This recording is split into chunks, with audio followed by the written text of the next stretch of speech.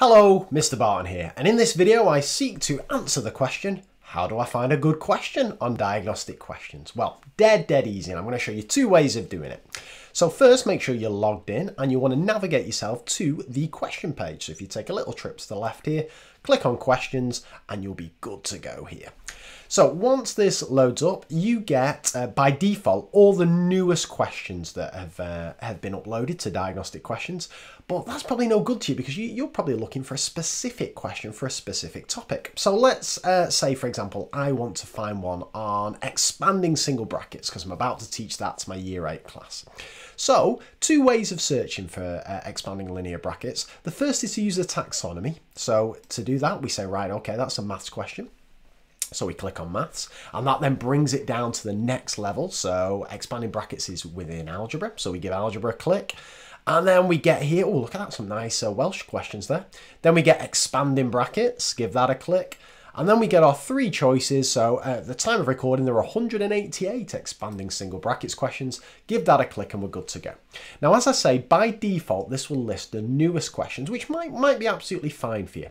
But you might want to sort them a different way. So if we click this little drop down here, you'll get different ways of sorting it. Most likes is quite a good one. Most likes is often a good indication that a question has gone down particularly well with teachers or students.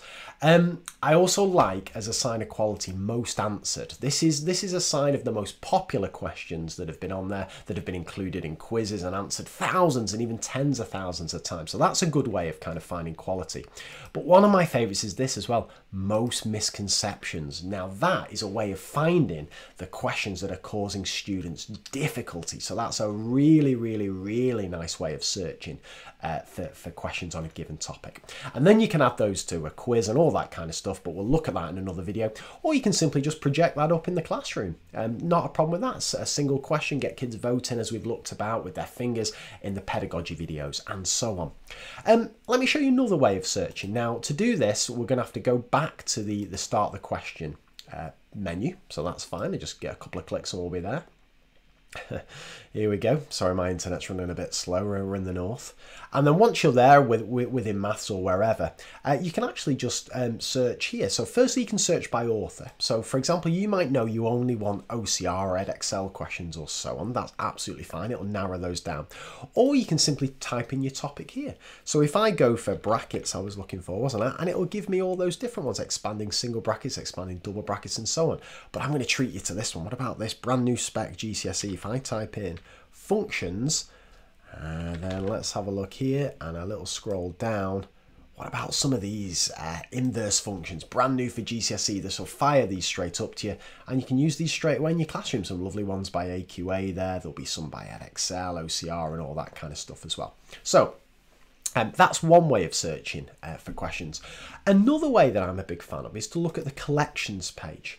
Now the collections page is my way of assembling all my favourite quizzes and collections together. So you'll see here that we've got all the GCSE ones for the brand new GCSE, and then we've got all different ones, GCSE Essential Skills, all that kind of stuff. Now that might be a nice way of searching because you might know, for example, that you are following the EdXL scheme of work. And then so you'll click here and you might think, okay, I'm going to go for higher.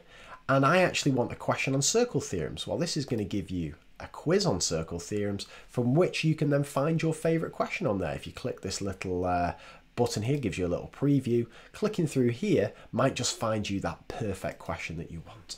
Okay, so there are a few ways that you can find good questions in Diagnostic Questions. Hope that was useful. Bye for now.